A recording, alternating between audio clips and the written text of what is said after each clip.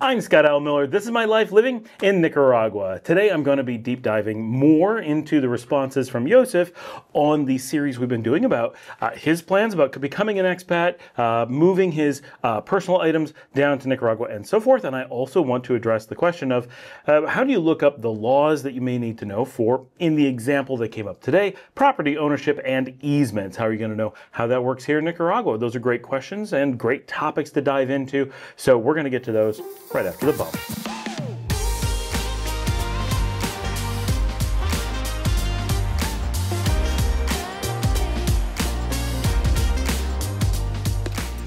All right, today let's start with this question about easements, or those areas along the highway or other situations that are similar where the government may control that land and you may need to hold back a part of that land for the government, or they may have possession of it or so forth. Of course, different countries are going to call this different things and react in different ways to it. So this is one of the things that, so I'm an American. I moved to Nicaragua a number of years ago, and this is an area that I was very surprised by in moving to Nicaragua. We bought land, we were preparing to do some construction, and we talked to our lawyer and said, so for the easements, or we didn't use that word because it's not a word used here, how much land should we leave? We know that the road we're on is going to be upgraded in the sometime future, right? We don't know when. And so we don't want to build and make a lot of plans around a space that's going to go away, whether it's going to be a new sidewalk or part of the actual road or drainage or whatever, or maybe that area where they're going to put in phone lines or cable or something like that. And it took a bit of talking. We had an architect and our lawyer there. We spent a bit of time talking about this,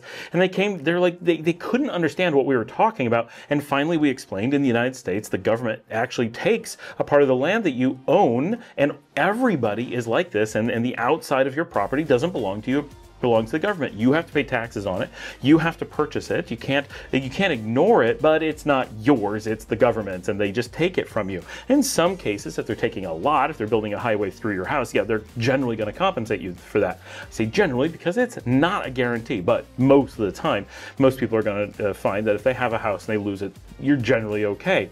But if it's not your house, if it's just some of your land that you lose access to or you can't use anymore, it's not uncommon to not get compensated at all, even if it's not the government taking it. Private companies can do that too in the United States, and I know this firsthand. It's something I grew up with, uncompensated private company seizure of our land and our usage thereof. Now, eventually we got some of that back, but only some of it, but only after losing it for much of my childhood, so it sticks in my memory pretty well. Well, our lawyer and our architect were pretty shocked. They couldn't believe that property ownership could possibly be so poor and fungible in a place like the United States that likes to claim rule of law. But it is true, Americans are always aware that they don't really own their land. Everything is really the property of the government, especially these easement areas where it's just always theirs. They don't have to notify you. They don't have to treat it like it's yours. Nothing. You have to take care of it. It's not yours. This is just a punishment for having land in America.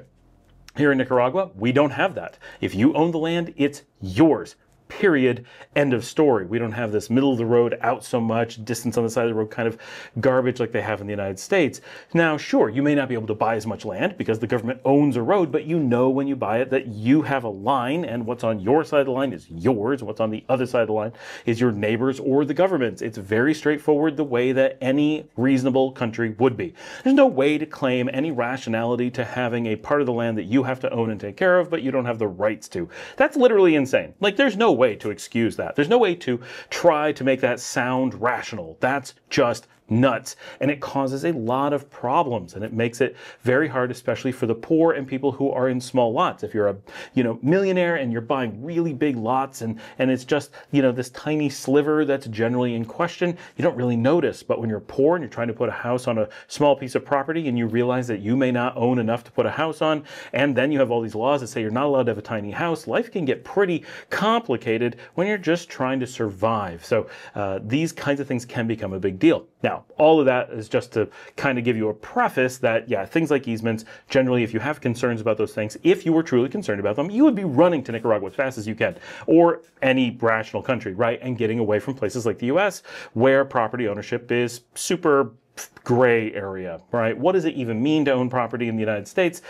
We're not sure, right? It's a difficult thing. So that's a reason to come here. But an important question comes up. Where do I look up this law? How do I find out about easements? So first of all, there isn't going to be a law about easements because you need that in the opposite sense. You need a law to create this messed up situation, or else normal property law would simply have the concept of what's yours is yours and what isn't yours. You don't need special laws for basic property ownership. If you say, I bought an apple, it's now my apple, we don't need to make a law that says, oh, the apple within 1 millimeter of the airspace is actually yours. And so, no, you only have to make laws about that when you're creating this messed up easement kind of system. So on one hand, the thought process isn't correct necessarily. If you're in the United States, yes, somewhere you have to be able to find a law about easements. But I actually find this surprising because in places that have easements, like the US, we also don't have written laws. I know some of you are going to say, but we have laws on the books. Yes, some suggestions of laws are in the books, but it's a common law country. So the law only exists after the fact. That means at the time that you go to court, right? When someone has used an easement, is grabbing an easement, is defending an easement, only once something has happened do you then go in front of a judge, and the judge then decides what the law is, and what they decide becomes the law. And you can say, well, you have to use case law. No, they have to be aware of case law. They don't have to follow case law. This is part of what makes common law common law. Someone writes laws. Those laws don't have to be followed. The entire concept of case law is situations where judges followed something other than the written law. The entire idea of case law is that they either ignored the written law or created a new law simply by enforcing something that was never made by lawmakers. So the term common law, referring to the creation of case law, is a black and white way of saying no rule of law, or lawmakers are not lawmakers. They're law suggesters. The judge is a lawmaker, and the law only applies in that one specific case. The next time someone does the exact same thing, a judge has the right to look at the original written law and decide something based on that. They have the right to consider the case law. That is, whatever other judges have decided since then, they can consider those things and use them as the basis, or they can use their own judgment and make up their own situation, their own law on the spot, and future judges can reference them as case law. But they're not required to do any of those things. And there has been Supreme Court cases in the last half a decade in the United States that enforces this, and they were very clear that judges have the right to create new laws on the spot. Police can arrest people for something that is not breaking the law at the time that they did it, and once they're in court, the judge can decide that the thing, in retrospect, seems like they would like it to have been illegal, so it is illegal retroactively. So even though they did not commit a crime at the time, in the future sense, in the past, they then committed a crime. It's absolutely bonkers. So the idea for an American to think that you could look up laws and see what laws actually apply in other countries is actually a surprising thought process, because you can't do this in America. And of course, you also have the problem that the written laws and the case law are not exactly public record. If you want access to those, there's no way to know which ones exist. You have to have researchers who do that. You have to pay for services like LexisNexis to get access to that information. And even then, it's a gray area, but it is a very expensive thing that not everyone has access to, and private companies control access to that. Now, most of those private companies will not keep it from you if you're willing to pay the big fees to get access to it, but it is quite literally limited to the rich and the very powerful to have access to the resources to look up what the law might be, and probably would be, and has been in the past in other situations. But that is it. No American has the right to know exactly what the law is intended to be, nor what the law will be when it comes into play. Those are not things Americans have the right to under common law. It just doesn't exist. Now, it is useful to know those things, and generally they will apply. More than 99% of the time, I dare say, but they are not givens. There's no such thing as knowing if you are legal or illegal in the United States until there is a lawsuit and a judge makes a decision and appeals are done and the final judge makes the decision. And that is it. Americans never, ever, ever are innocent. You only have not yet been proven guilty as far as every single thing in your life. You wear a white hat on a Wednesday, that could be deemed illegal in the future. Now, the one thing that is very strict is that it must apply equally to all people in that given moment. So you can't pick and choose only, people who of a certain group or leaning or whatever. You can't single them out and say, okay, we made a law and it only applies to them. That violates some federal statutes. But as far as simply saying white hats not allowed, totally could do that in retrospect. Go back and watch every YouTube video in which someone wore a white hat, track them down, and arrest them sometime in the future. Are we allowed to wear them today? Yes, it's completely legal. Is it illegal in the future to have worn them in the past? Not necessarily. So that is a complexity that Americans face all the time. So I just find it very surprising when Americans are like, in other countries, I expect to have a written law that I can reference and know what's going on. That is a very surprising mentality. Now, it turns out that in the case of Nicaragua and many other countries, you actually can do this, right? And they are completely shocked that you can't do this in America, but all the laws are public and you can look them up. And if you want, you can try to interpret them yourself. This is not advised. So this is one of the surprising things, is getting over this immense hurdle that you're coming from a country where you don't have any of these rights or capabilities and going to a new country and saying, I'm going to be able to do this really sensible thing that I can't do on my own. First of all, that you can do that pretty much answers all your question. Wow, rule of law, sensible laws. I probably don't have to look up anything farther. Everything's going to make sense after this.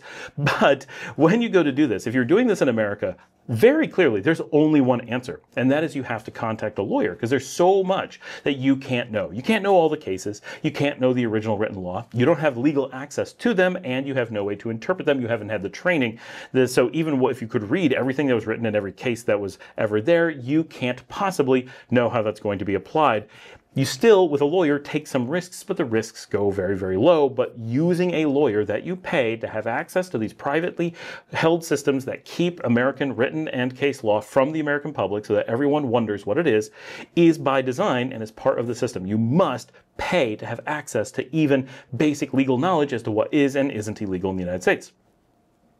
In other countries, that is not generally true. That is rare, right? Canada, yes. UK, yes. Australia, of course. But most countries are not going to be like that. So Nicaragua is a sensible country. We have civil law, we have written laws, and the judges follow the law. The judge is not there to decide what is illegal. They're there to decide if you broke the law as it exists, right? Which is different.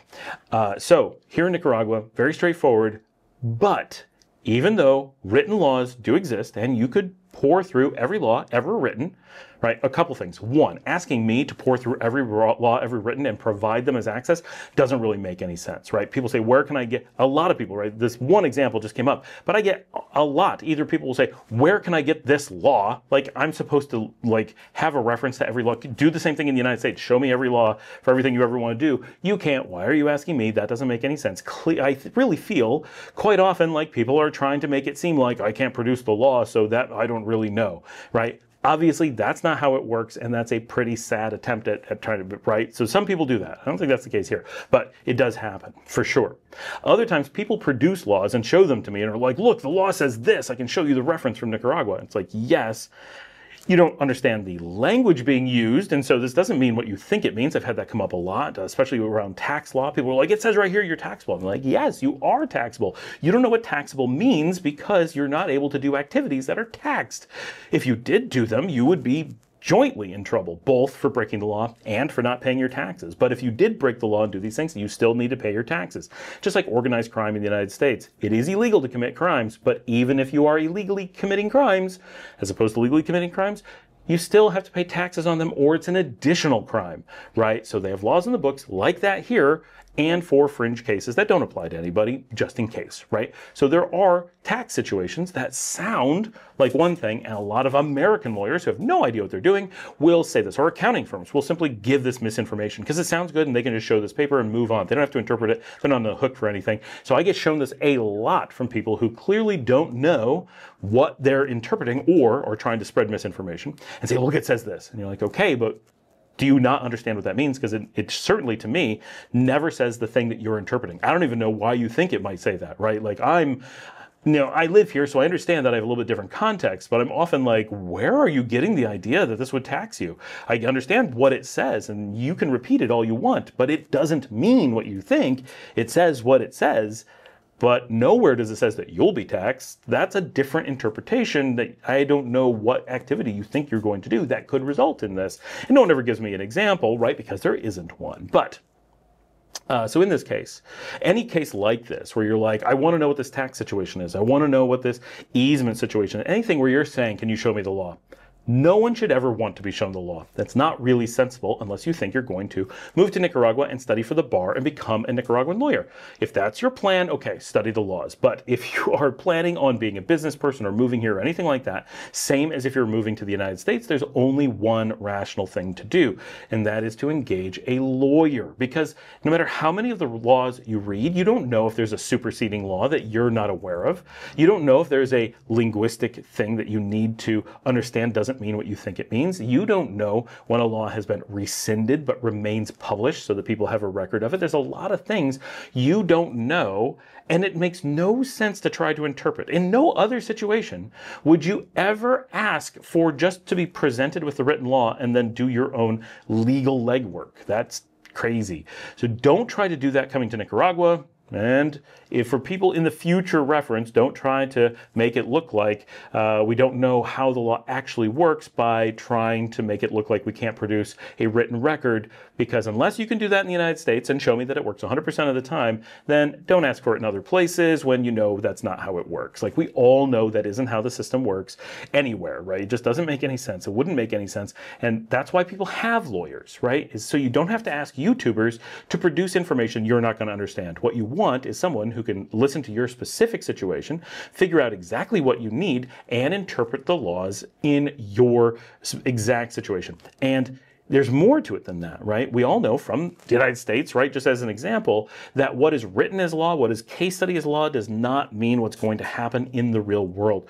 Lots of times you can be told, look, yes, this is what should happen, this is what is expected to happen, but in reality, if you're not white and you're driving in this town, the chances that you're going to be pulled over are much higher, and the chances that you're going to potentially go to jail for something you did not do or that is not illegal for other people is real, right? Whatever weird thing there is, there's a lot of, does this apply to you? How will it apply to you? What is the real world on the ground situation, right? Oh, there is a law that allows for this thing to happen. Oh no, the law allows for that. Yeah, the law allows for hanging people in Texas too. I don't know, I made that up, but it probably does. But has Texas hung anyone in 100 years? No, I don't think they have. So there's both the what law is on the books, and there's what law will actually be used and might actually uphold in a court or ever come up as a suggestion. It's illegal in some of Arizona to have a donkey in a bathtub.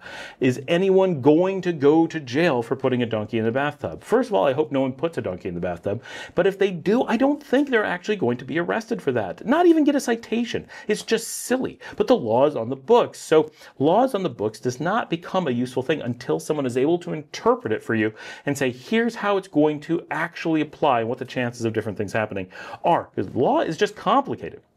So, one, don't expect other countries to be able to do way beyond what the United States or UK or Canada can do. Yes, sometimes they can, like Nicaragua.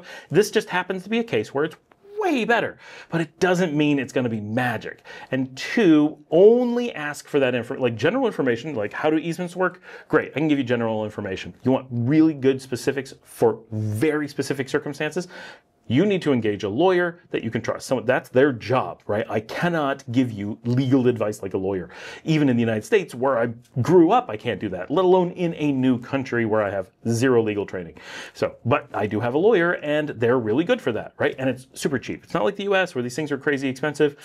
Hiring a lawyer is very cheap. So that's the process, right? Have that expectation. Think about it logically. Don't treat it as being a wholly different world, but be aware that it is quite a bit different than you're used to.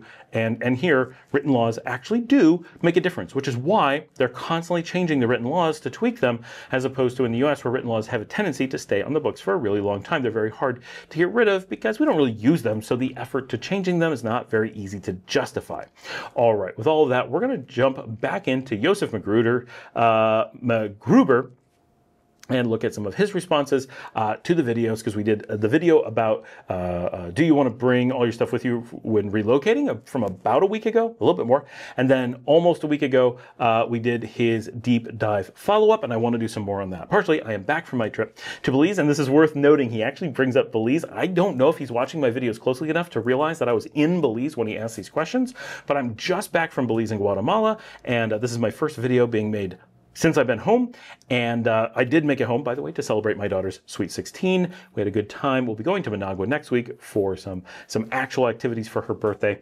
But we're going to jump into Yosef's feedback and go even deeper into this conversation. I think there's some really good stuff here, and hopefully we can help him make some expatting decision making. As usual, I'm going to read his stuff and then interject as we go, because it's just way easier, and that way you guys remember as well where we are, because if I read all of it, he's got a lot of feedback, we'll lose track of what's going on. Yosef says, one of my favorite cartoons was Dexter's Laboratory, about a little boy who was a humongous mad scientist laboratory that somehow his parents do not know that it exists. So either it is real or he has a very big imagination. While my laboratory is far more basic, a few multimeters, a few tools, a toolbox, and an outdated oscilloscope that my dad said would need the capacitors replaced. But some of my favorite YouTube channels have been those with similar labs, guys that take things apart and show whether they have quality or safe circuits or not, people that build their own circuit boards or computers or whatever, largely for fun. Traveling like an adventure-seeking expat that loves to travel is not compatible at all with that dream. Now, I just want to say, every time he says this, I'm really adamant. When we talk about traveling light, we're not saying travel light, we're saying expatting light, right? He quite a few times brings up this, and sometimes he's correct. I'll try my best to bring in that context when we can, but he's rightfully noting that there are many people who are expats, that's legit, who are not looking to move to a new place. They're not looking to just, I mean, they kind of are, but they're looking to leave where they're at and maybe be, digital nomads, right? Constantly moving from place to place, or something similar. People who are adventure seekers, as he mentions, and so forth, who are constantly on the move and they don't have a home base, whether they're permanently in or that they are based from. However, I have pointed out before that this is the opposite of me, right? Now, it's true, I am adventurous to some degree. I constantly love to travel, I like to go places, and I do travel very light when doing that. However, I've also said from the very beginning, I've wife, kids, dogs, businesses, and I need a stable environment. You guys see me in my office all the time. Now, when we first started looking abroad, we knew that we would probably make a lot of mistakes and we needed to do a lot of research and that we couldn't just jump in and move to one place and likely get it very right. So we started very much with the understanding that we would move quite a bit in the hopes of narrowing down where we wanted to be and eventually finding a spot as soon as possible, but we expected it to take a number of years. We really expected it to take about 5. If it hadn't been for COVID, realistically, it took us about 4. But we did spend quite a bit of time, lived in a number of countries, moved around a lot, went back to a number of places, and really did our research. Now, we're a little bit younger, I think, than Yosef, based on some of the things he said, just based on things he said. And in doing so, right, we knew that spending a few years now, because we had so many years we were going to spend in the new place, presumably, if we got it right, and that it was a huge investment in our lives, right? Not financially, but in time and effort and passion and place. And so we put in a lot of effort to narrow down, and for us finding Nicaragua. But our goal always was to move our lives. I have a full office. I have desktops and cameras and pets and major investment in life. We're not looking to move again. I mean, maybe across the street, maybe down the road, that kind of stuff. Yes, we've moved a few times as we've, in the way that we narrowed down our country, we also narrowed down our house within the country. And so this process, for most people that I know, tends to happen that way. And so what he's saying that he wants, except that he wants a single move, he wants to do it really fast, like that. I understand, he's saying that. But his end goal of finding a place where he's going to be comfortable, where he's going to enjoy the rest of his years, which may be a lot, I don't know. He doesn't seem that old, but then he says some things that maybe he is, I'm not sure. And, but his Dexter's Laboratory thing makes me think he's a bit younger than me, and because that's after my time.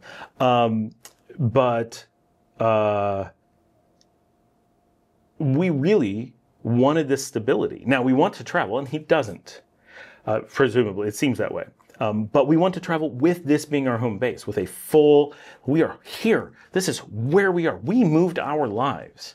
And so when I'm giving this advice, when I'm talking about this, I am not making a mistake in what advice I'm trying to give, right? I understand that it could be wrong. That's different. Of course, I could be wrong, but I'm not getting the wrong context here. I am not presenting, well, digital nomads do this, or lots of adventure seekers like that. I am talking about exactly Yosef's situation, what I'm talking about, or as close as we can. I'm interpreting his situation with the goal of moving to a single place, being completely static, never moving, never traveling, never wanting to be adventurous, never wanting to be a digital nomad, completely assumed, right? So he mentions quite a bit this adventure-seeking expat thing, and there are those people, and they do move around a lot, and some of the people in the comments might be those people or thinking in the terms of those people. A lot of people get caught up in whatever their context is. In this case, it's easy for me to keep Yosef's context because it's so incredibly similar to my own, probably just at a little bit older age. Okay, he said, even the military travels heavily, bringing big tents, generators, equipment, and so on. I even had the Dexter's Laboratory PS1 video game. That's quite some time ago. Star Trek The Next Generation had the obvious solution to bringing your stuff, either a humongous spaceship, but I found it curious how Spartan that crew quarters are on Star Trek. Actually, I want to point this out because I have much the same feeling. So I love Star Trek The Next Generation, and one of the things I love about it is how Spartan people's apartments are. And I often use this actually as a reference in real life, talking about how wonderful often life is when you get away from owning lots of things. In Star Trek, every single thing they own is something super important. They don't need extra things because their environment is very carefully selected and designed so that they have exactly what they need and nothing more and nothing less. Now, of course, they have a whole spaceship with them and other people, so if they're missing something, there's ways to deal with it, and they have replicators for those things that are really hard. They don't have to have full kitchens. They have a lot of excuses, and it's a TV show. It's not realistic. They never have to show them with a dirty, drying towel rack or anything. They just skip that stuff. You ever notice their crew quarters often don't have bathrooms? Sometimes they do, often they do not. So yes, it's not exactly a you can just look at this, but I love the Star Trek thing. I often say when I live places, I want to live a lot like Star Trek. I don't want to own things just to own them. I want every object to be something of value and meaning, and I want to have devices that really do a good job for me, that do exactly what I need and what I want, do it super efficiently, and so I don't need lots of different things. I like paring down, and so this is a mentality. When I look at Star Trek The Next Generation, that is something that's in my mind with moving all the time. When I lived in the United States, I had loads of stuff. It was the polar opposite of Star Trek. In no way was it Spartan, and in no way was it in space. Still not in space, but I have traveled to a new and adventurous place, and I've cut down what I own a lot. My office is actually an outlier in my house, that it's full of equipment, both because I deal with other people's equipment here and making the show and shows, I have many shows, use a ton of equipment, plus this is my full working environment. And so lots of my crew come in and use things here, and I have to have studio lights and all kinds of things that practically just, you have to have a certain number of things, which we'll try to get to as well. But most of my life, my bedroom, almost empty. My living room has no furniture. My house is bare, even with a family of 5 being here and with staff that come and go all the time. This place is insanely empty, and we still often feel like we have too many things. And as I go around my office, I'm always like, do I really need this? Do I really need that? I try to come up with fewer and fewer things over time, and very carefully purchase new things that will move in that direction. This one thing is going to maybe cost a little bit more, but I only need one thing instead of 3. And given the way that we live, it just tends to work out better, even if it's the same price, maybe just a little bit more. Often I find that investment well worth it. Not 100% of the time, but quite often. Watch any American sitcom and what do you see? Clutter, clutter, clutter. Yet, where is it on Star Trek? Not sure how much it is by design, because they have the food replicator. They do save stuff that they might need years later because they can just replicate it as needed. Totally true. They do not have that American fear of poverty anymore. Good point. And this is a good point, that much of the world does not. The idea that you have things to hedge against poverty is very American. Now, anybody anywhere in the world wants to hedge against poverty, but the means by which Americans tend to do it, which actually creates a lot of poverty, or the effects of poverty, is relatively unique. There aren't very many places in the world where collecting things is seen as a positive. People may be like, oh cool, you have a thing, but having a house full of things just seems like invitation to robbery, or real pain to move, or an issue to clean, or just weird. Why would you spend so much money on things that just sit on the shelves when you could spend that money on retirement investments to let you retire early or more securely, or spend it on food or flights or travel? Not everyone likes to do the same things, but nearly everyone likes the comfort of having a lot of income or investments. And for me, one of the things that I like owning far more than things is businesses. And the nice thing about businesses is that potentially, if you're good, they might actually help pay for your life in the future. So everyone has a different approach to this, but I know people who had problems with food poverty when they were young, mostly because of a drug addiction or whatever, and would then keep pantries like just chock full of food that they would never eat and end up throwing away. Cost them a fortune, but it made them feel comforted because they had had this food trauma situation when they were young, and that's one of the ways that they dealt with it. Many Americans, especially those who grew up more poor, often feel like they cannot buy things that they want to have, and so they go out and they buy lots and lots of things. And when you're surrounded by lots of things, it gives a certain comfort to people who have that form of poverty trauma or history where they feel like other people had things and they didn't, and they felt like they were being left behind, which is real. It's a real thing in America that people, and other places too, but coming from the United States and growing up in the United States, you sense it a lot more, this idea that, you know, oh, a bunch of my friends have this thing and I don't. And even if I have 10 things that they don't have, they still have something I don't have, and it makes me feel like I'm at a disadvantage. It makes me feel poor even if I'm not. And that's incredibly real. One of the things we love about living in Nicaragua is not only do we not have those feelings, but our kids don't have those feelings. Our kids basically never ask for anything. We go shopping, we're like, what do you want? You want stuff? Let's just get it. And my daughters are constantly like, $5? I don't need that for $5. $2 maybe, right? They're constantly, even where some things are so cheap and we buy so little, they're like, why would we need to buy this thing? It's just things. I don't need this thing. I don't really want this thing. And in America, my thought process was always, more things are better, right? Fill the shelves, have more stuff. I'll use it sometime. And I still feel that way. It's something I fight a lot with. My kids have managed to break themselves of that, partially because they grew up with parents who had already kind of, even if emotionally had not tackled that, had logically tackled that to some degree, but also because we live other places. They don't have this peer pressure of everybody owns this thing, so you got to own it too. And my kids constantly mock me for how many things I buy. I buy so many video games. I mean, 3,000 to 4,000 on Steam, GOG, Epic, and so forth. They're constantly like, would you just stop buying games? We can't find what we want. We own more than we will ever play. We don't need any more. This is the thing that comes up at least once a week, they say this. Not because I've necessarily bought something new, just because they have to go through the list and find stuff. We're always downloading and trying new games. They appreciate that we have a massive catalog of games, but they understand that we're spending money on things they probably won't use, and that it's a collection. Even though it's not taking up any space in the house, it doesn't take any effort, you don't see it, it still exists. And they're like, why? Why would we have so many things? We don't need them. And most anything intangible can be easily stored in a computer, much like today, like I just said with video games, movies, music, any of that stuff. Well, that is easily stored. But even if you have a good military-style vehicle for being prepared, even those do not have enough range to move to faraway countries. I'm not sure what he's saying quite in that last bit, but I have just a normal everyday car. I can throw my family in that car and move to any number of countries really, really easily. From Panama to Mexico, no effort at all. I mean, I just went to Belize. It's easier to drive to Belize than to fly to Belize by quite a bit. And even going to South America, like Colombia, it's easy to do that with a car. But the less you have, the easier it is to move. So that's an important thing. If you ever are concerned about the need to move, the less you have, the more you can take everything you do have with you at the drop of a hat. Now, I'm not saying that everyone should go down to the point where you can easily throw it all in luggage and go. I did that for a while, but that was extreme and not necessarily recommended.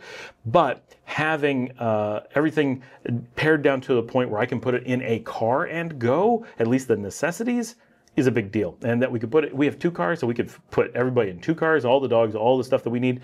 We could actually do, and that does provide a bit of comfort. What if the world just goes crazy and we need to bug out? We can, without giving everything up, without feeling like we're tied down unnecessarily.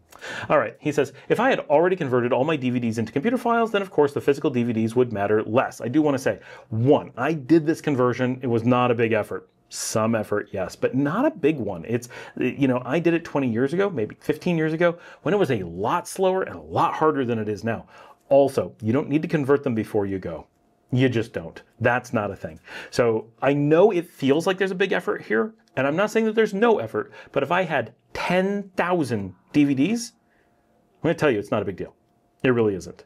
Now, maybe there's some things that are being missed as to how you do it, how it works when you get to other places, what you would do. I get it. But I'm telling you, I just recently did this again because the DVDs I had converted weren't worth copying around. It was so easy to get them another way for all the things I already owned that it's impossible for me to describe just how easy this process is, right? So little effort. You can't put them in boxes for the effort that I have to not have to deal with that. He says, however, I do not understand this big cloud trust that is all out there in the internet either. So first of all, that's not what we're doing. We're not saying you should trust everything in the cloud. I'm not saying you shouldn't. It's just not something that I've brought up. You should get to cloud trust, right? You're looking at moving places, and this is just going to make your life way easier. And there's a massive misunderstanding. So I come from a technology background, right? I'm a technologist. So first of all, do you trust your house versus a storage unit, right? Well, both have different risks, different protections, and you need to understand them. Most people do understand them because they're physical, they're very straightforward. You know that your house is more likely to be broken into than a storage unit, but you can monitor it and feel comfort that you know that nothing's been taken, and you can hide really important things. Yes, they may take your sofa, but you can hide that one thing that you really need to hide. They're never going to find it in that secret wall panel. But if your house burns down, you're out of luck. Storage units very rarely have fires. They're built out of things that really don't burn, and they're very hard to break into. They have a lot of security, but you can't monitor them. And I have a storage unit I haven't seen in years. I assume no one's gotten into it, but I don't know, right? That's reality. I kind of wish they did and stole everything. It would make my life a lot easier. But the idea that you can't trust cloud, it's exactly the same. You should never have the emotional response that cloud is bad, or that not cloud is bad. That should never come up. That's like saying storing in my house, automatically bad, storing in a storage unit, automatically bad. No, that's crazy. Both have value, right? Storing things on your own has value. But when you're moving abroad, that value plummets really quickly for two reasons. One, everything that you take with you has risk to being just effort to take, can be destroyed, whatever. The other is that it can easily be lost, right? It doesn't take very much when you're moving all your stuff around for it to not, that box didn't make it. Oh my gosh, where'd that box go? Someone stole it. It got damaged, water damage. That's not going to matter for DVDs, but something, right? Fire damage, fell off the ship, got crushed, simply got lost, never made it to the end. You name it. People lose their stuff when shipping all the time. And if you're putting that stuff in a car and driving it down through Mexico, it's just begging for someone to pull you over and steal stuff out of your car. Once they realize it's DVDs, they'll just throw it on the side of the road and punch you in the face. But it's going to encourage bad things to happen. Whereas if you put all that stuff in a cloud, one, cost you almost nothing. Two, none of those risks that I said are there. Three, the reliability of that stuff stored in the cloud is thousands to millions of times safer than storing it anywhere that you have possession of. And you can be as emotional as you want about that, but emotions play no role in risk assessment. Once they are, you're admitting you're wrong, right? That's your brain saying, I know I'm doing something that isn't safe. Look, we all do it. This is not about you, anyone who's watching this. All humans have this emotional reaction, and it is dangerous.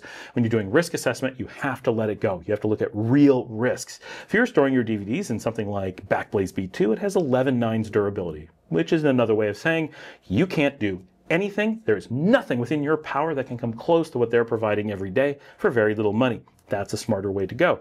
That is not what you should do here, but that would be a smarter way to go. Now, remember, at no point did I say you should trust the cloud. I never said that was the answer. What the real answer is just getting to the place you're going to go and downloading them new. This takes no effort, no time, so easy, and completely legal in most places. And since you already own them, it's even legal in the United States. You just don't want to deal with the policies of it in the United States. But you already own them, right? We're not talking about pirating stuff you don't own. We're talking about downloading already converted copies of what you already own that someone has already done for you to make your life super duper crazy easy. So that's what I'm recommending. But if you don't feel like doing that, do the conversion. It's so easy. Everything's so easy except shipping your DVDs. And worse, possibly needing to ship them again, and definitely worse, shipping them and have something go wrong, right? These are all things you want to avoid. So I'm literally addressing your exact situation and trying to make this as easy for you today and as easy for you tomorrow. This isn't a one-time thing. This is a makes it easier the rest of your life, not just a gets you through the next few weeks. I understand sometimes we're in a rush. Right now, we just don't have the energy, whatever, and you're like, I wish I could make life easier. I think just grabbing this box and putting it in a crate is going to be the easiest thing. It's not. It doesn't really make sense. I can't stress enough, this specific case, I can't come up with a situation more dramatic than how bad shipping DVDs is and how good not shipping DVDs is. This is the biggest single divide. And I know we're just using it as an example, but this is the most extreme of how good, because every single aspect of not shipping them is better. It's lower cost, better safety, lower risk, and way more usable. And bringing the DVDs is just a bunch of negatives. Literally, every aspect of it is negatives unless you just really love holding DVDs and looking at the picture on the box, which I do understand having shelves full of DVDs has a feeling that's kind of cool, but it's a lot of extra work, it is a lot of extra money, and it is feeding this emotional ownership comfort thing, which ultimately it never is going to be good for you. Maybe we can't let it go. Right? Everyone has a certain amount of it just built in and it's hard to fight against. That's real. But recognizing that it's a bit of unhealthy. It's not good for us. Just like, that extra slice of chocolate cake, sometimes we just need it. I understand that. But at no time is that extra slice of chocolate cake good for you. So let's keep that context. I don't understand this big cloud trust that is all out there in the internet either. I would like to see a bit more tangible. Remember, tangible is emotional, bad, right? There's no upside to tangible. It feels good, but there's no actual benefit. And the conversion of all those DVDs, which is zero, you don't have to do that, but if you do it, trivial, is too much of a huge time commitment right now. I understand his right now, maybe he's trying to move really fast. That's why I'm saying don't do that. I didn't need to bring my collection with me. Far easier, better ways to solve that. Easily a half hour per DVD. I don't think it should take that long, but it's been a little while since I've done it. I think it should be much closer to 5 to 10 minutes, but legit, it's not zero. Boxing them up does not take nearly that long. No, not the boxing, but you have to include all the shipping and unboxing and shelving and any potential reboxing in the future. But again, that's not the process I'm recommending. Many of us older people are not really all that computer savvy anymore. Seriously, you don't need to be. Like, it's so easy. We have a guide for it, I think. Crazy, crazy easy. And that is how you get your movies onto your phone. I don't know where phone comes from here, but yes. So the system that I'm recommending gives you movies literally anywhere you can imagine. On your laptop, on your desktop, on your television, on your phone if you want. All those things the way that I do it, which I'm not saying is the way you guys need to do it. Yes, I get all those things automatically. It's so good. The degree to which it's better than having a DVD, I would just throw my DVDs. If you brought me all my DVDs, set them up, I'd be like, okay, can we throw these all out now? I don't want them in my house. I don't want them in the way. I don't want to ever pull one off the shelf. I understand I don't want to look at the boxes. They're not that cool. It's not like an old LP record or something or Laserdisc. Those were cool to look at. DVDs, not so much. DVDs were after the era of cool cinema, right? They just didn't care that much. But I don't ever want to have to go stand at a shelf, go look through everything, pull a box out, pull a disc out, carefully not touch it, go find an antique DVD player machine that plugs in through an antique, who knows how you even plug that into a television anymore, put in a disc. You can't buy any of this. I haven't seen a DVD player here. I've not seen DVDs for sale. I don't know that you could get one, right? What if anything happens to that? Now you're shipping in antique DVD players from the United States, those are big and bulky and huge. Like, this is weird. I'm sure there's some in the country, but I've not seen one. DVDs went away 20 years ago, right? Think about this. Nothing uses that anymore. You can't even get DVD players on laptops or anything, or desktops. Like, how are you going to use these DVDs, especially going into the future? You might be able to pull off, well, I have old stuff now that'll still play them. What about in a year or 2 or 10, right? What happens when HDMI goes away and the last remnants of the final DVD players from long ago have nothing to connect to, and nobody cares because no one has a DVD anymore, right? You're just making more and more cost and work for yourself for the rest of your life, and it can be fixed right now with there's no way to compare the effort of putting that stuff in a box to just grabbing copies once you're already here, right? You can't. It's so much work at the worst time. Why do all that work now when you can do even less work and do it later and only on demand when you need it, or whenever you care, or whenever you're just feeling in the mood, right?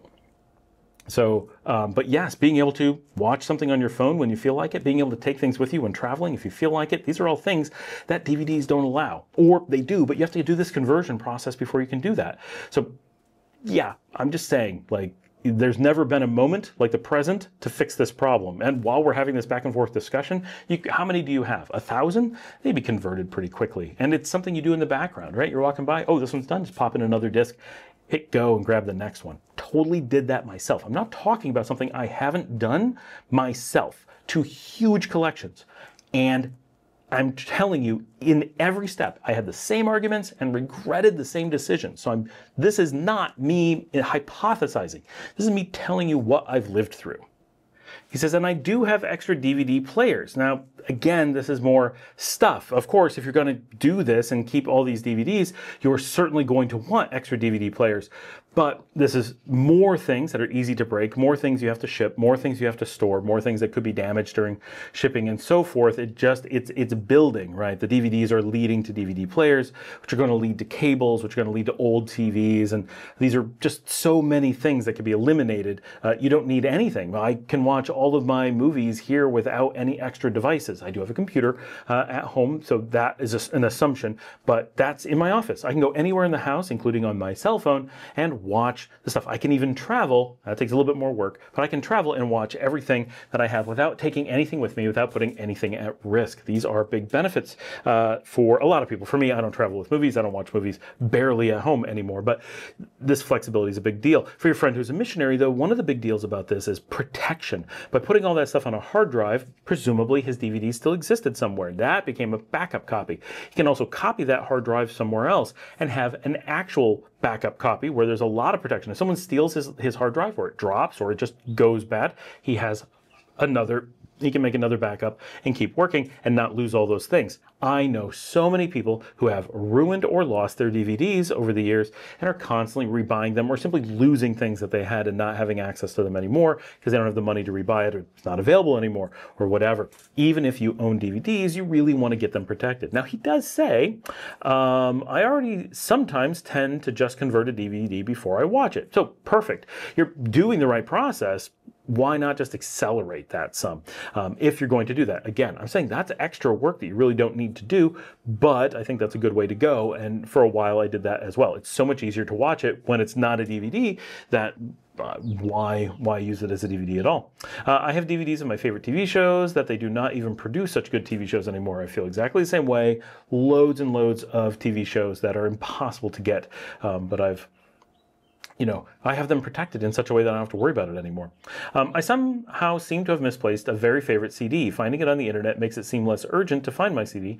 And of course, I've already properly bought it, but that does not at all mean that I am ready to just throw all my CDs into the trash. This is what I'm saying, though. It's seriously worth throwing them in the trash. Maybe 10,000 CDs. Like, I had quite a collection, and the value is now zero. Literally zero. Negative.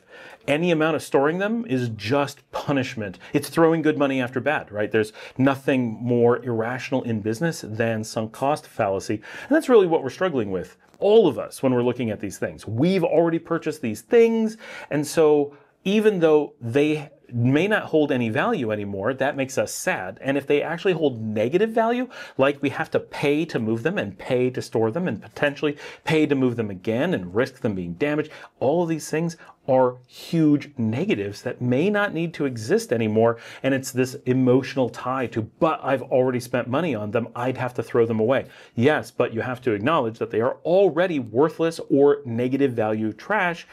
Just like anything else, if something has no or negative value, you want to get away from it as fast as possible. You're just going to get your best value right now. This is when it's going to make the biggest difference. He then says, is such downloading legal in both Ecuador and in Belize? It is unique to the United States to make acquiring things you've already bought illegal. That is only an American thing. Everywhere else, you can do that. Now, there are places where they still may create some problems for you, and you would have to prove that you were legal. I don't think in either of those you're going to have any problem. The entire world works this way, especially Latin America. So the idea that you can't use what you already own in logical ways is purely an Americanism. And I realize that it makes that often seem like a much bigger thing than it is. But you know, you can easily work around those things in those countries, even if they were to monitor it. I do not believe that they do, because that is how every single person there lives. You'll be the same as everyone else. Except everyone else is actually pirating them. You actually legally own them. You're just using the same mechanisms that pirates use to make your life easier so that you don't have to suffer in ways that pirates don't have to suffer. This is one of those things where the United States has made both, because of the way the U.S. interacts with big business and the way the big business treats customers in the United States, they've made it beneficial to be a pirate. They don't allow you to pay more to get treated as well as pirates do in other places. So while you have paid and have that right, it's a weird situation. You say you have boxes of family photo slides from long ago. Of course you want to keep those, right? I do not want to pay the big money to send it all off to be digitized right now. Maybe later when and if I am rich. Okay, the one thing you got to be aware of there is that if you do it now, it's going to be relatively cheap. And if you do it later, it's going to be really dangerous and expensive. I don't know of places in any of these countries that have digitization services. They all go to the United States. If you're going to do that, you're looking at shipping all that stuff out of the U.S., shipping it all back to the U.S. Each of those cases has wear and tear, the risk of it being lost or damaged, the possibility of them getting, radiation or wearing out or whatever. That's pretty minor, but you're just adding cost and stuff. If you're thinking of digitizing them, I highly recommend doing it now, or look at buying the equipment to digitize and bring it with you and at least digitize yourself even after you've moved. I am totally taking all my original photos with me. That is not something I'm getting rid of, but mine are already digitized. So in my day-to-day usage, I have access to all those photos. I certainly would never move them without them being backed up. With all this stuff, your DVDs, your CDs, your photos, if it's worth putting in a box, this is important. You can't make, I don't feel that there's the possibility of hinting at the argument that it's worth putting in a box and shipping with you if you haven't already protected it in some way. So for me, if I felt that I needed to bring a DVD, a Blu-ray, a photo, anything with me, the first thing I would say is I have to protect it before I'm willing to ship it. Nothing worth shipping makes sense if it's not worth protecting. This is basic from business world, right? Don't store anything you're not backing up. If it's not important enough to back up, it's not important enough to store. Same thing goes here, especially for these kinds of things. All the effort and money and time that goes into shipping, you don't want to do that for something that isn't important enough to protect ahead of time. So the photos, maybe you want to keep them in the US and have someone digitize for you in the future. They're probably not taking up a lot of space. You can probably find someone who has a nice, dry, cool environment to store them in a nice box that'll keep them safe for a really, really long time. Great. You want to put them into something really safe and bring them with you? I'd say digitize them first. And I know that it takes some money.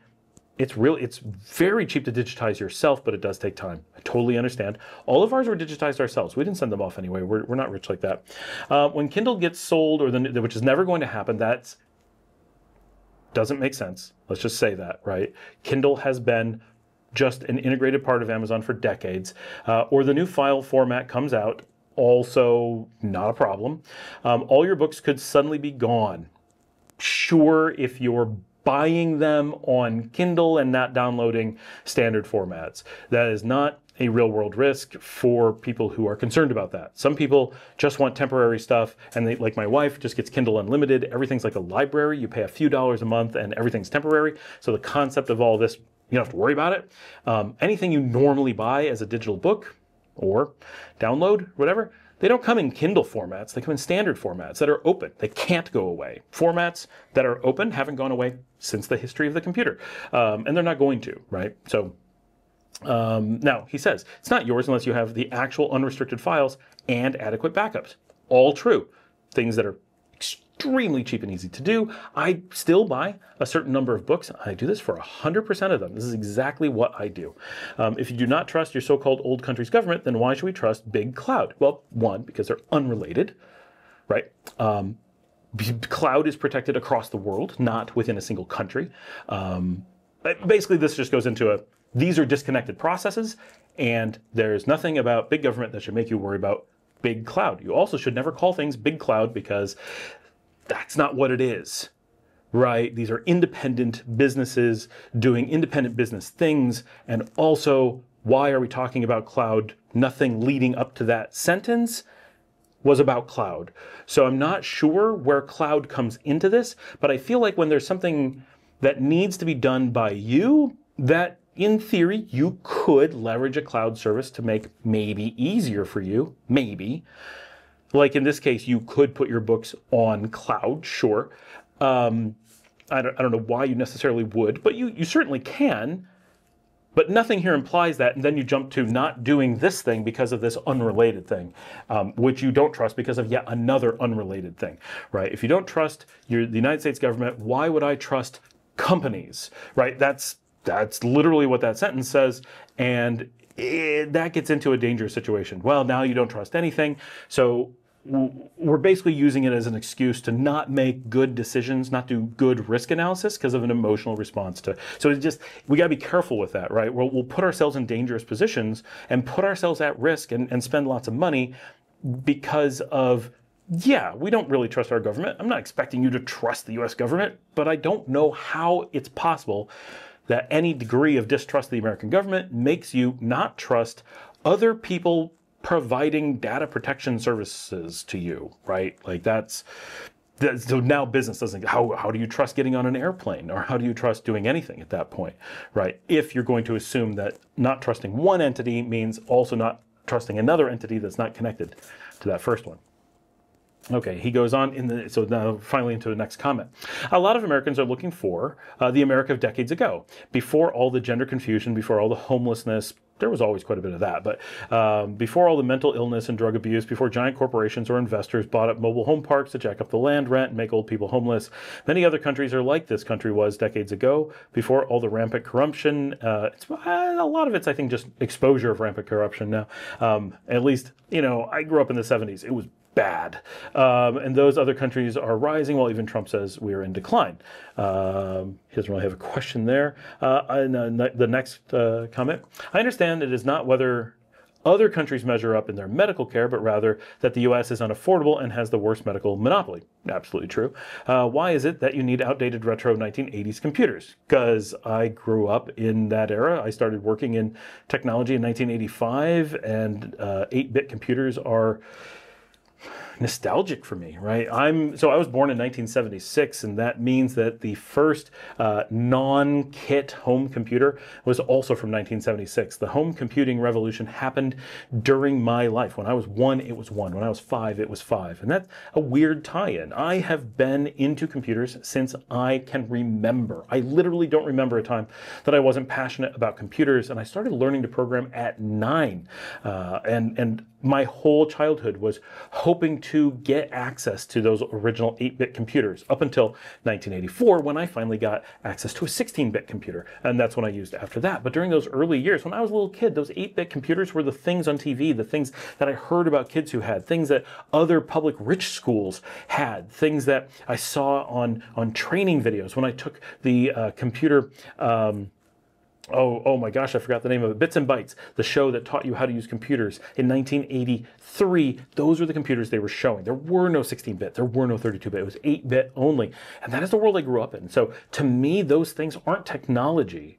To me, those things are nostalgia. They're romantic. They are a tie to my young childhood that other things don't give me. I had very few toys, not because we were poor. I just wasn't into toys other than Legos when I was young. Of course, I was into toys. I had toys. But the amount that other kids were into toys and stuff like that, and things that they played with other kids and imaginary stuff, I didn't have that kind of childhood. I didn't have a brain that really made those things make sense to me. When I did Legos, it was for architecture. It wasn't for role play or whatever. Like a lot of people like, characters from Playmobil because they put together stories. I didn't do that. I did build things, not stories. Computers were my childhood, and it wasn't really video games either. I liked computers as tools for work. I became a business consultant because that's how I grew up, to me, that is a childhood dream come true. And I know it sounds crazy, but things like databases are things that I've always loved. When I was really little, those are things I was passionate about. Computer programming languages, since I was young. Not to make video games, not that I don't like video games, I love video games, but I like them as an ancillary thing. I liked video games, yes, but my passion for computers was because I have a passion for computers as tools to do amazing things. I love the sound of early keyboards. I like the look of those early 8-bit green and amber screens. I like all the accoutrements that came back then. Computers represented hope and future and dreams, and we all wanted them. And so as I got older, I was finally able to afford some of those things I wasn't able to have as a kid, and so I collected them and still have them. You start to sound like me there for a moment. Maybe you should watch 8-Bit Guy. He has some cool videos. I have watched 8-Bit Guy. I'm familiar with some of his videos. I'm very specific in what I like. Mostly Commodore computers. I do have a few Apples. I have a good story about one that actually was won by my mother as a child, and after she died, it was gifted to me unbeknownst to the person who had it, who thought I was just a computer collector, and ended up giving me my mother's computer from my childhood. I have some cool ones that I just think are neat that I've collected, but my Commodores are my pride and joy. I've always loved Commodore, and the first computer that I ever got to really have of my own was a Commodore Amiga 1000, the first generation of the Commodore Amigas, the 16 bits. I also, because I did a lot on the original Macs, I never owned one, but friends and companies lent them to me when I was very young, 8, 9, 10 years old. I now own 3 of those original, and they all work, right? So I love being able to put my hands on them and see what it looked like. It really brings me back. Nothing else brings me back like actually touching those old computers. And I'm watching this on a Linux desktop with a 27-inch monitor. So most of my computers are Linux. I do have a number of Mac now, but I do Linux. And for those who don't know, I wrote Linux administration best practices. I've been a Linux guy since 1997. I was a Unix guy since 1994. That a friend installed Linux for me. I'm not confident of my ability to install Linux. Seriously, you just pop in the USB drive and say yes, yes, yes, done. Like, that's it. There's nothing more to it. It's the easiest thing to install. Surely do not expect me to stuff this computer into a suitcase. It is not a foldable laptop. So this is a really great example where we can take a completely different thing from the DVDs and all this stuff and talk about, does it make sense for you to have a Linux desktop? This is a really great moment where it's important to potentially, we talk about this a bit in other things, to reevaluate the things that you have. So you already have a Linux desktop. I already had a video game desktop. I know TJ had a big computer he wanted to bring down. For when you become an expat, there are things in your life you want to reevaluate. Now, I don't know why you have a Linux desktop. Maybe you're doing special stuff with it. Maybe it's, you need it for a very special reason. You just haven't mentioned it because you didn't think we needed to know. That's fine, and maybe there's a really good reason for having it, but chances are that this is a big item that is now an encumbrance once again. For me, I had big computers before I moved. Every one of them got converted to a laptop. I prefer desktops, trust me, or a super mini desktop. So I have a Mac Mini behind me, and in the other room I have a little tiny B-Link, which is, in this case, is running Windows because it's not for me. But I had one just like it that ran Linux, but I keep my Linux laptop right here. I'm actually just gonna pull it out because I literally have it in front of me. I have an employee's Windows laptop right here, but under it is my Acer Linux laptop, right? So I have this right here. This was, I think, $450, right? Not a ton of money. Bought it new. It's beautiful, works great, has HDMI output, so I can hook it to a 27-inch monitor. I can hook up all the keyboards and stuff to it. It's got an NVIDIA graphics card. If you're doing something that requires that, you could do that on there. You can play video games on it, like all the things. So for me, instead of having a Linux desktop like I had before we moved, this saved me so much space and paid for itself in not having to pay the taxes on importing a big computer, because they don't see that as a tourist thing.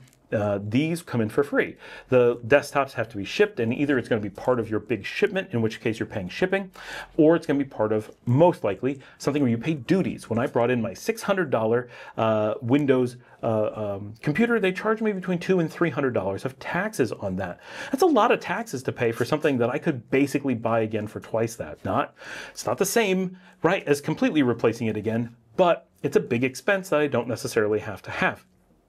So having a desktop that's obviously not brand new, maybe it's just a month old, maybe it's a year old, maybe it's 10 years old, But that is something to seriously consider. Why keep something that is suited to your old life, but very poorly suited to your new life? And if you're only moving one time, yes, you're like, okay, one time I'm gonna get into the final house, I never have to pick it up again. Maybe it's worth paying 50% import duties to just have it, right? But what if you ever need to move houses? What if you ever need to move to another place? What if you ever need to pack up and go quickly? What if you ever just want flexibility? Having a desktop, a big desktop that you don't need, is going to make that harder and more expensive when having a laptop is something you throw in a backpack and go. I understand your goal is to be stationary, so it's not the way that you're thinking. Every expat moves to laptops, except for TJ. Big video gamer, it's worth it for him to make, but he knows he's making a giant investment. He's spending a fortune to import TVs and stuff specifically for his gaming. Sometimes you have to do that. And maybe that's what you're doing, Yosef. Maybe yours is a special case where it really does make sense to have a desktop and it's worth bringing it down. But you're referring to it not as, I'm going to keep it because you're not saying this, right? It's not in the statement that it's the right thing for you. You're just saying, I already have it. Do you want me to really put this in a suitcase? No, I don't want you to bring it at all. You say it's not a foldable laptop. Right, you get a foldable laptop. I am not a fan of laptops, but they are what is going to make sense almost always when coming down. If it's, for some reason, a laptop doesn't work for you, then consider moving to a super micro computer. I don't have one here, but they're so small, and they treat them like a laptop. They're so small, I've never been charged for one. Very, very easy. I brought multiple down when I first came down. I came down with a laptop and 3 desktops. The only one they hit me for is the big one. The big video gaming one that was for my kids to play video games, they charged me an arm and a leg. Both my really expensive Mac Mini, they didn't charge me a thing for that. My little bit older Linux desktop, they didn't charge me a thing for that because it's little. And my laptops, never once have we been charged, never will be charged, right? Because laptops are allowed. So, like the DVDs, I think this is a spot where you have a big opportunity to make a big improvement, where with a little bit of rethinking and maybe actually some cost savings or breaking even, if you're being creative, maybe, we don't know enough details, you may be able to make moving down something that is so trivial that you don't need to worry about all these things. What if you could have a Linux laptop that has all of your movies in it? You don't have to worry about anything else. You don't have to bring that big computer, you don't have to bring those DVD players, you don't have to bring that DVD collection, you don't have to bring that CD collection, and it's all just boom, there it is. That's a big change from needing to bring down shipping containers or pallets and paying all that money to just throw it in a backpack and you are completely mobile, and all that stuff, that comfort of having everything you own coming with you all the time is there. And if you're willing to use the cloud, you can have automatic backups or automatic storage that replicates that to give you a insane degree of, and no matter how little trust you have, you can have zero trust. It can be known to delete all of your stuff every 6 months. And even so, it provides you the protection you need, guaranteed. No risk, right? No risk. That's the great thing. That lack of trust doesn't matter because it works. Demonstrably, you don't have to trust it. So if you're doing it right, right? Because it doesn't take, you don't have this requirement to put everything in the cloud. You don't have a requirement to put anything in the cloud except your backup copies. And your backup copies, you put them back every day. So even if they're deleting them on a regular basis, that's not convenient, but it's not going to make it not make sense for you. And that never happens, right? The entire world's economy is gone at that point, and your DVDs are worth nothing. Your house is on fire. People are shooting you in the streets. Like, you don't have to worry. None of the logic goes out the window at that point. Everything you're considering doesn't matter when you get to that point that every service in the world, every company in the world is just a free-for-all of not doing the thing. Like, no one's going to keep paying. Everything will collapse, right? So the collapse of civilization is not a spot where you worry about your DVD collection. That's the takeaway. If the new country changes in a bad way, that is why we need these wicked days, dual citizenship and dual passports. I'm not saying that those things are not valuable, but they're way overblown. They don't do the things that most people think they're going to do, right? That second passport is unlikely, given that you have an American passport. If you had, some awful passport and you were like, but I need a powerful passport, yes, that makes sense whether it's rough days or not. But when you're talking about the collapse of civilization, that second passport's probably going to be impacted in the same way as your first one is, and that second one is mostly going to be replicated by that first one. And in some of the places you're looking at moving, they're kind of tied together anyway. So for example, anything in the Commonwealth, Canada, Belize, UK, if the US goes down, chances are those are going to go with it.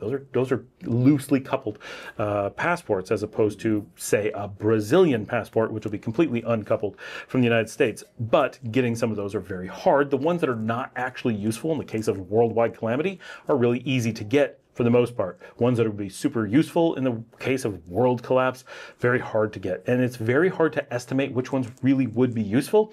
But in almost all cases, the belief is, should you be in a truly epically bad situation where you need a dual passport, they instantly become useless, or your original passport is unaffected, right? So even if the US completely collapsed, that does not mean that your US passport won't let you go places, right? And if it stops letting you go places, it also implies that any other passport you may have had also probably won't let you go places. So the idea that having a second passport is going to provide some protection, while it's not completely untrue, is mostly a scam. There are so many people who target people who believe in conspiracies and that kind of stuff and go for, you got to have this passport. It's like the passport conspiracy, right? This made up value. They create this fear that's not really legit. There's a lot of things to be afraid of, and a lot of your corruption is oh, that's legit. I'm not questioning that stuff.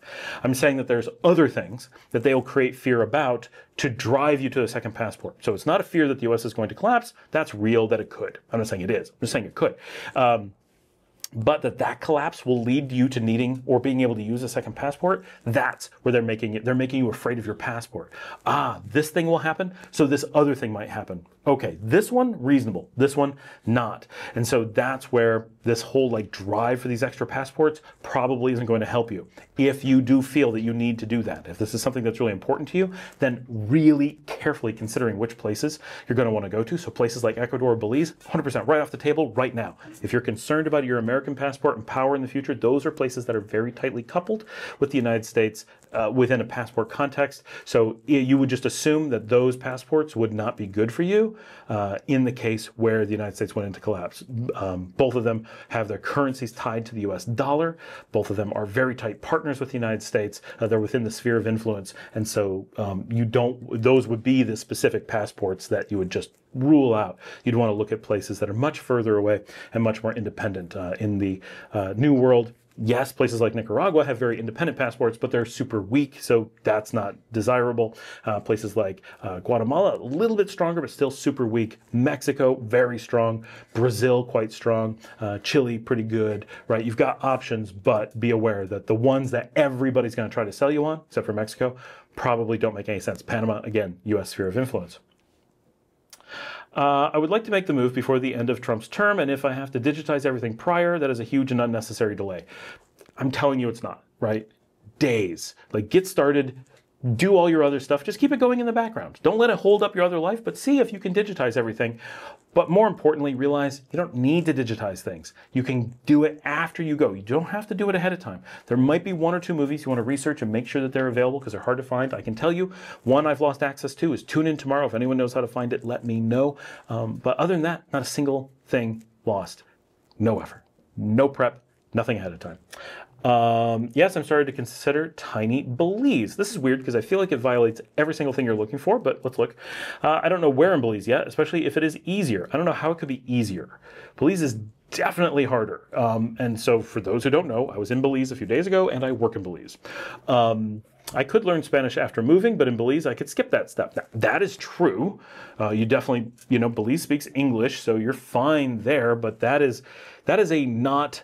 it's not part of your critical path, right? Meaning, in getting from your home and you want to get to your new country, Spanish isn't in that path when coming to Nicaragua. You do not need Spanish to move here. I highly recommend once you're here learning Spanish, it will improve your life here for sure. And yes, it will mean that Belize will have aspects of it that are better, faster. However, if you come to Nicaragua and live in an enclave, you don't need Spanish at all. Everyone will speak English. In Belize, pretty much there only are enclaves. So you haven't actually solved anything.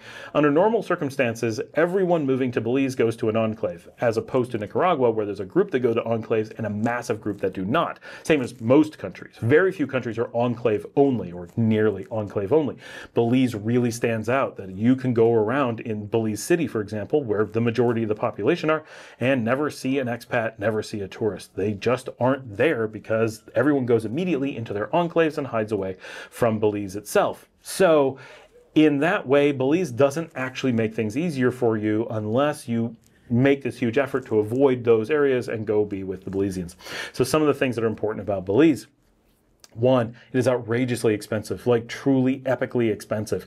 Expensive like the United States at times, expensive. Like, things that you've been concerned about in other comments from days ago lead me to believe that Belize may not even be a possibility for you. You probably can hunt around and find a place to live eventually, but it would be very, very hard. Things that would be very easy, for example, in low-cost Nicaragua, in Belize are going to be very hard. You're going to be a foreigner on foreign money, so the gringo effect is still going to be in place. Everyone's going to be looking to make extra money from you. You're going to be, looking at higher prices for things if you're not careful. Same as in Nicaragua, right? Like, you can get good prices, but if you're not careful, you can end up with high prices. But in Belize, they're just not doing it in Spanish, they're doing it in English.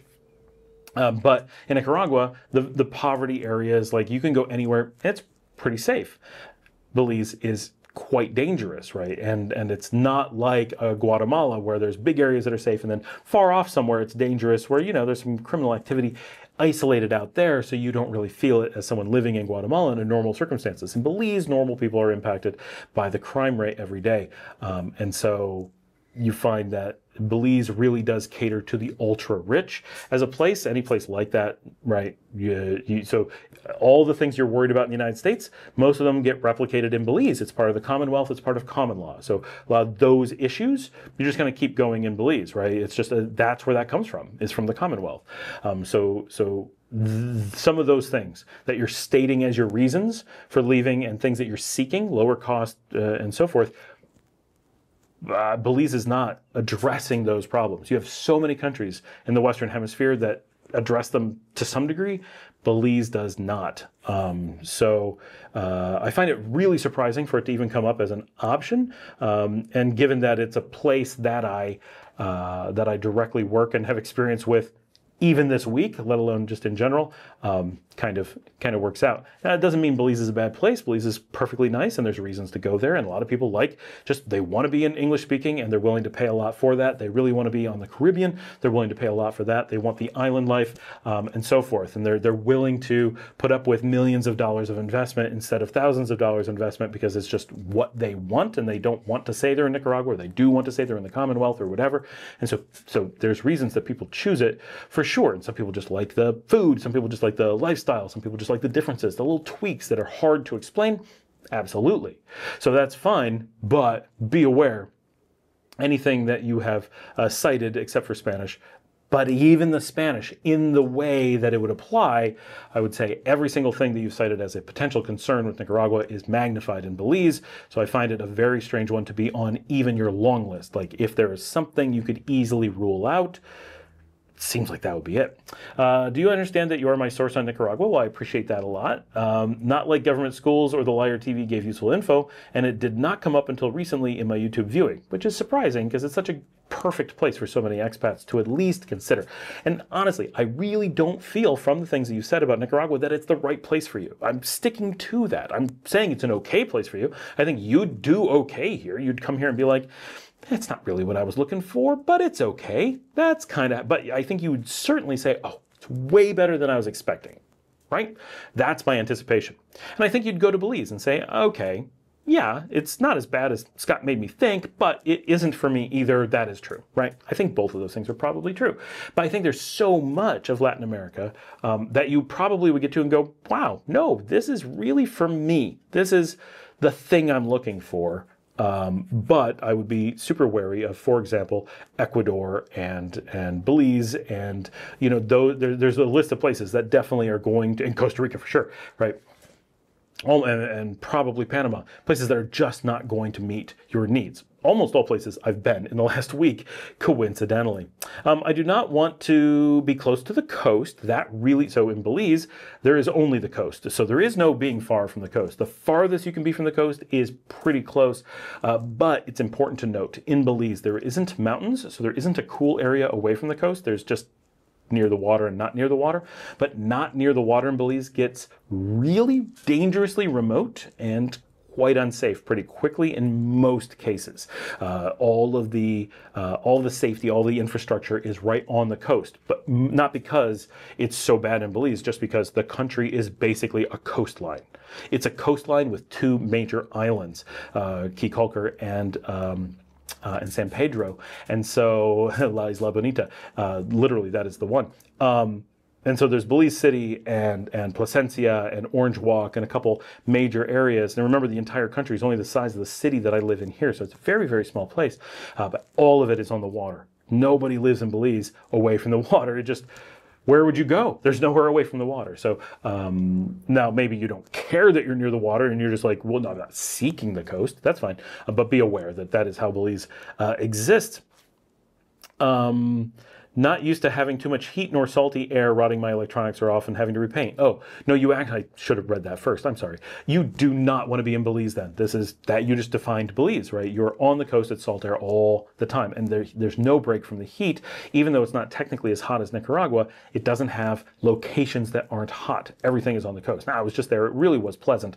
So it's noticeably not as hot as Nicaragua, but there isn't a non-hot area. Whereas Nicaragua, as an example, again, not the place for you, has these really nice mountain areas, Matagalpa, Esteli, Jinotega, and so forth, where you can get relative altitude and cooler temperatures without salt, without the heat. It's still warm, for sure. Nicaragua never gets not warm, but it's less warm. It's noticeably fresher, more wind, cooler wind, no salt. Very different thing. All throughout Central America, you're going to find the Cordada, the mountain range that goes to the middle. So Honduras, El Salvador, Guatemala, Mexico, they're going to be loaded, not Belize, and no, they're the only ones that have none of this. All of them have loads of mountains where you can get up to high altitude. Now, places like Guatemala, Mexico, they have really high altitude, so you really notice it. Nicaragua, you notice it, but it's not like, whoa, I'm high in the mountains. It's just like, oh, this is noticeably cooler, right? But like Guatemala, I was just in Guatemala City. You feel it, right? You feel that the air is thinner. You feel that it is cold even. Completely different experience. And there's lots of Guatemala up at that. You don't have to be in the big city. You can go to very rural areas as well. I would encourage you to look at Guatemala as it has a lot of the things that you would potentially find really interesting in Nicaragua, but with cooler temperatures and a lot of just slight tweaks on things. And close to Belize, right? And should you go to any of these places and say, you know what? Oh, Scott was right. I do need to move to another one. If you have a car, all of this is very drivable. Belize is past all of Central America for me, 18 hours away, right? I can be in any country in Central America, including Mexico, which is not in Central America. Technically, there's a sliver of it that is. I can be in all those in under, I think, 16 hours. I can be to every single country. Not necessarily to every part of every country. Can't be to faraway Panama, can't be to faraway Belize, can't be deep into Mexico, but I can be in any one of the countries in the region between Colombia and the United States in 16 hours, possibly less.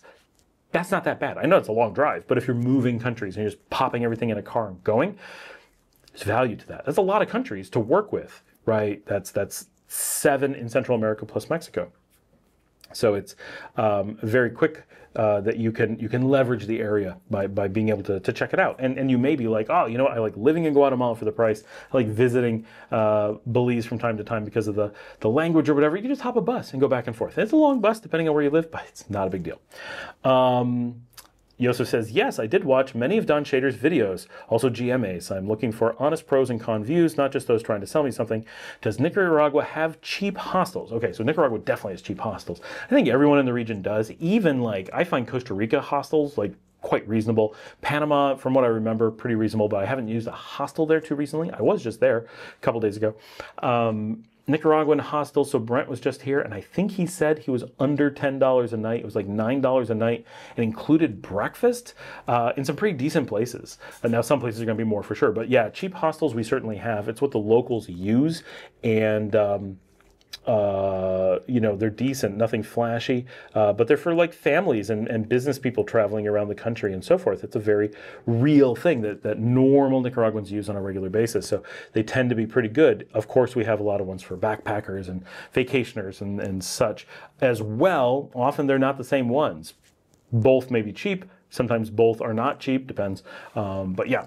Cheap hostels are a very normal thing, especially away from the beaches here. Okay, I'm just going to read this thing. Something about Yosef says this is in response to someone else, so I'm not sure how much of this is relevant. You think you know me? I think this is talking to Janet. No, Patricia. Oh, he's talking to both Janet and Patricia. I'm not sure who's to. There likely is at least a few countries better than the deteriorating USA, for sure. I think they were saying maybe you should just stay where you are, and he's being like, no, I really do want to move. I just haven't picked the right country yet.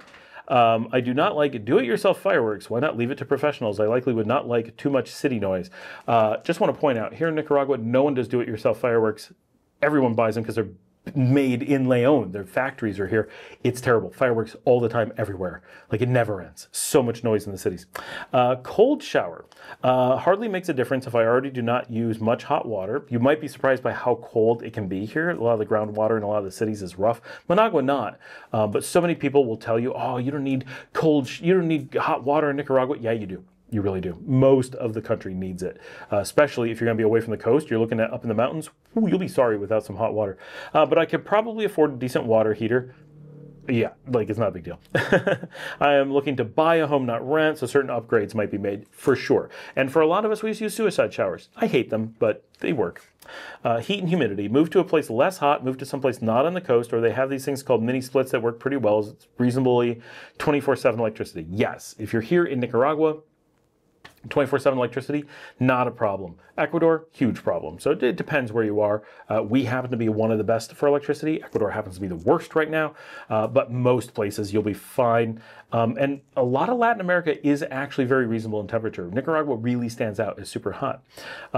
Many places are more walkable than the US, for sure, yep. Us old people tend to be set in our ways, yet many expats are old people. It's true that, well, that's not how you say true. It is true that many expats are older, and older people tend to be set in their ways. I think older folks who become expats naturally are less set in their ways. The nature of people willing to become expats tends to make them more flexible.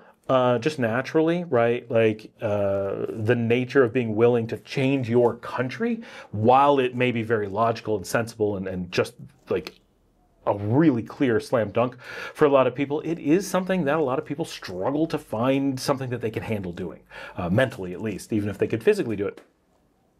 So I think you'll find that while true, many expats that are old people are quite flexible as well. Or older people, right? He did say old people. I read it, not my own commentary. So I think you'll find that it is actually kind of a naturally flexible group of people in many cases, and those that are able to be flexible, the more flexible you can be, the more benefit you're going to get from the process. The more that you want to recreate your old life, whether it's bringing DVDs with you or specific food that you want to eat or whatever, the more expensive, the more difficult, the fewer benefits you're going to find from the new one. That doesn't mean that you shouldn't bring some things. It doesn't mean that your thought processes are wrong. It doesn't mean that I'm completely off base and you should bring everything with you. Maybe you should. Maybe there's a situation here where it's different than I'm imagining and everything makes sense to bring. Fine. But it doesn't change the fact that basically, by once you've arrived, even if you bring all that stuff with you, the more you're able to adapt or want to adapt or willing to adapt to your new place, the more that new place, wherever that is going to benefit you. Because your old life is geared on what was beneficial to you in that old world, in the US and whatever you were doing.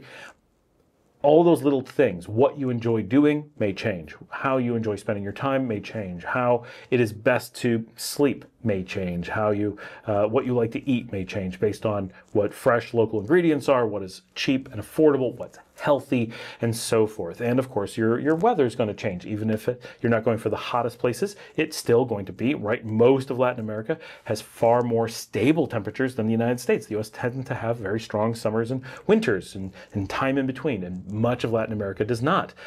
Some does, but a lot does not. So a lot of things are going to change, and the more that you're able to adapt and take advantage of those things, anyone moving into a new country, the more it's going to benefit you, right? Just naturally.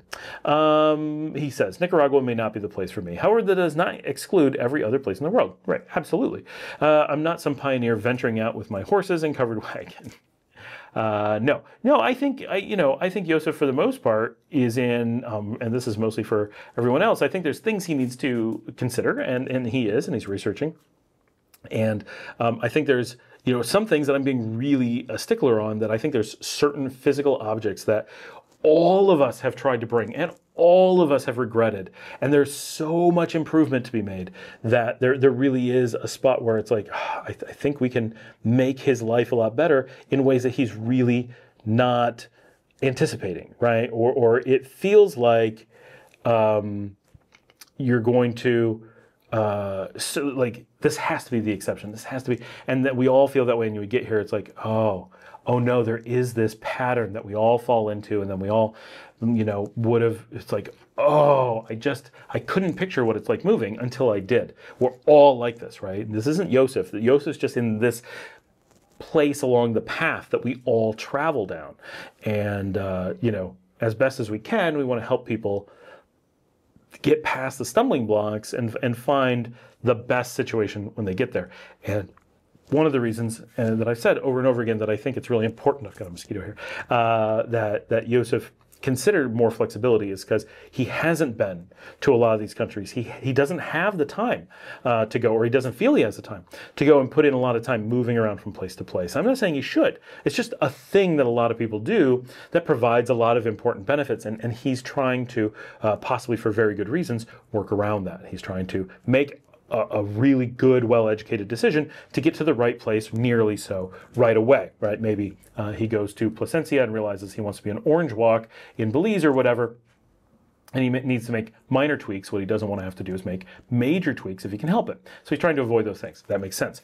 But I also think that preparing your life for the ability to make major changes, should you need to, is going to benefit you very potentially. The chances that he's going to find the right place on the first attempt is a little bit unlikely. Possible, but a little bit unlikely. And there's going to be a lot of learning about the places he goes, and about himself, and about his relationship with those places, and his relationship with his things. All that's very likely to change in ways we may not be able to predict. I may be wrong about how it's all going to interact with him, but I'm very likely right that it's all going to become in flux, and he's going to find himself a new person in many ways. And the more flexible you are, just the more you're in a place where you can take advantage of whatever that means for you. All right, guys, thanks for joining me. Like and subscribe if you get the chance. Get down there and leave comments, questions, feedback, whatever. Send in videos or ask your own questions. All that in the show notes, information on how to send that stuff in, like Brent did, is all in there to make your life easy. Thanks to Yosef for the continuing conversation. This is really good stuff, and I think people benefit from seeing and hearing this discussion as it happens, to kind of go through your thought process and my thought process on different stages of this path, but importantly, being incredibly similar in certain ways as to what exact things we had, thought process that we went through. I was standing at exactly the spot you are, or nearly so, 10 years ago, 15 years ago, and completely appreciate what you're feeling and what you're experiencing there. I certainly feel like it's a similar path and similar shoes being worn. And for everyone, if you'd like to help support the channel, we're going to put a link up above. You can buy me a coffee at buymeacoffee.com/Scott Allen Miller. That comes directly to me. It's like Patreon. It helps pay for the cameras and everything that we do here. And we also have a membership, which you can join. It's just $5 a month. It's just a commitment to help support the show. And we do have a private group for discussing that. If you are Don, who's been trying to get into that, send me a direct email from the show notes, because I can't get a hold of you to get you into the group. Otherwise, I know you're trying to get into it. And for everyone else, like and subscribe. Watch another video after this one. It really does help the show, and I will see all of you tomorrow.